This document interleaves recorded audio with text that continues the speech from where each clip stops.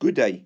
In this video, I'm going to solve all these riders that you see. Stop the video and see if you want to know how they are answered. There is a video as introduction to theorem 2 that explains everything that you see here now. It explains the theorem itself. The theorem says an angle subtended by an arc at the center of the circle is double the size of the angle subtended by the same arc at the circle. Just type in what you see in purple here and it will explain to you how these shapes work. But we just have to know that the angle at the center is twice the angle at the circumference in each one of these sketches. In each of the riders we're going to solve now, we have to work out what the value of x is. We can see that this x is angle at the center and that 40 degrees is the angle at the circumference. In every one of these circles, when you see a center, you can assume that it is the center. That will not usually happen in geometry. So O will be the center of the circle every time. You will then write x equals to 80 degrees, and then you must give a reason. Angle at center equals 2 times angle at circumference. Now typically what they do in geometry, they now go and put the 100 on this side and put the x on that side. You know that the angle at the center is twice as big as the angle at circumference. You will write x equals to 50 degrees. But you must give a reason. Angle at center is 2 times angle at circumference. I say again, for this video's purposes, O will be the center of the circle every time. Don't get it fright because the circle looks different now. Again, we've got to work out the value of x. That is angle at the center. That's the angle at the circumference. So use your calculator and you just write x equals to 62 degrees. Now you must give your reason. Angle at center is 2 times angle at circumference. Now slowly more and more things will come into these riders. If you look at the sketch, they told us that that angle over there, and that's new to you now, is 90 degrees.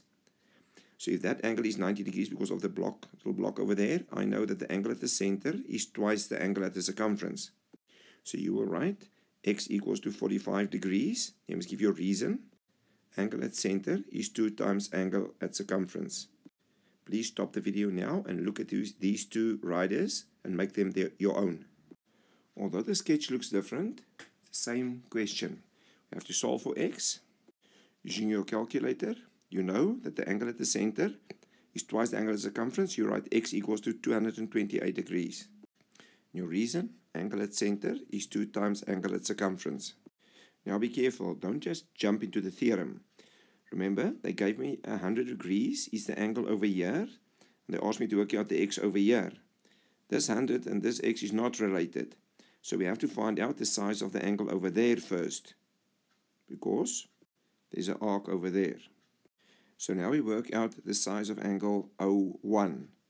And if you look creatively, you'll see its angles around a point. So it will be 360 degrees altogether.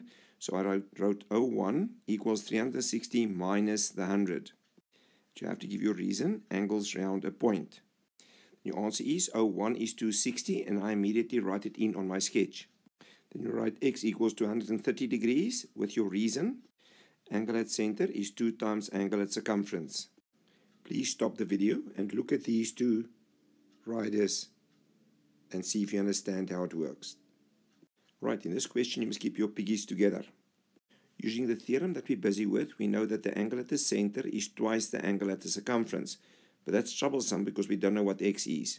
What you must now remember is that this is the center of the circle, so these two blue lines are radii. And that means they are equal, which means this angle and this angle will be equal.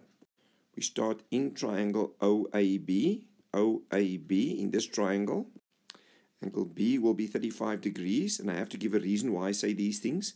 And my answer is radii. Now still staying in this triangle that I'm busy with, this one, I write angle O1 over there, plus A plus B equals 180 degrees, but I must give me a reason why I'm saying that, and that is interior angles of a triangle.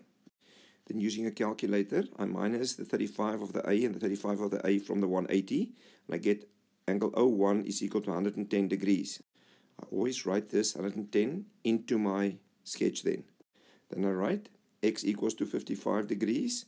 Angle at center is 2 times angle at circumference. Please stop the video and look if you can understand everything that we've done. Here is our last rider for this video. Just want to show you something. Sometimes you look at a sketch like this and you don't feel happy with it, then you can just take the page in the exam or your textbook and you turn it around. If it looks better to you this way, you can put it sideways. Some people like it more this way, some like it this way. I'm going to leave it like this and answer it from this point of view. Another thing you need to remember in maths is you sometimes can't work out the value of that x immediately. So you take the numbers they give you and you shift it with the knowledge that you have. So I wrote 01 is equal to 80 degrees. Why am I allowed to say that? I must give my reason. Angle at center is 2 times angle at circumference. Then I go into triangle OCD. And I write angle C is equal to angle D is equal to x, which I wrote in here. Why am I allowed to do that? Radii. Now still working inside this triangle OCD, I can write 2x plus 80 degrees equals 180. My reason, interior angles of a triangle. Then I just solve for x, and my final answer is x equals to 50 degrees.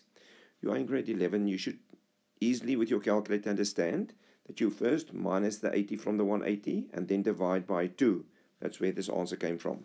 And I always like to write my 50 in where the x is. Please indicate whether you liked or disliked the video. If there's anything in geometry that you're not sure about or any problem that you can't solve, please send a WhatsApp with a clear picture of the problem to this number. Then we will look at it, analyze it, and make a small video for you and post it for free on this channel that everybody can benefit from your question. Enjoy geometry.